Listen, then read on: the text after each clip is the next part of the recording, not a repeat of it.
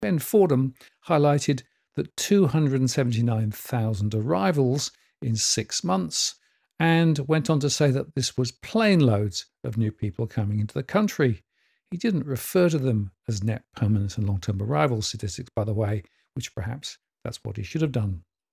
Now, in my own coverage of the data, I was at pains to point out the difference between the two data sets, by the way, but the trajectory is pretty clear: more migration, not less.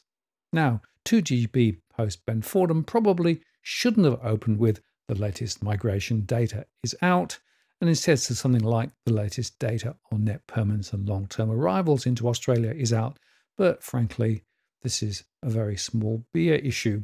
The fact remains that the net permanent and long-term arrivals figures was the highest for the 6 months of any year in Australia's history. Daniel Wild, the Deputy Executive Director of the Institute of Public Affairs, responded to the ABS's apparent attempt to censor the migration debate.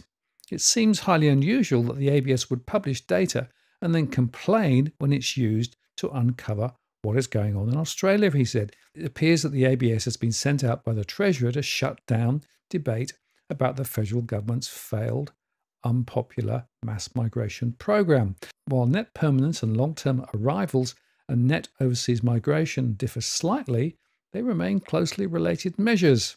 They have been an accurate statistical guide which has uncovered Australia's unplanned migration crisis.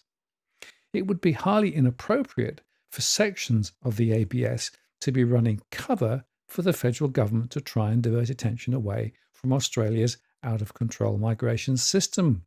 The ABS needs to think very carefully about making itself a political target. The ABS can either stick to its role as an independent statistical agency, or it will blow its credibility by politicizing itself. There is no place for such political interference from any organization that must be seen at all times as strictly impartial. I agree with that.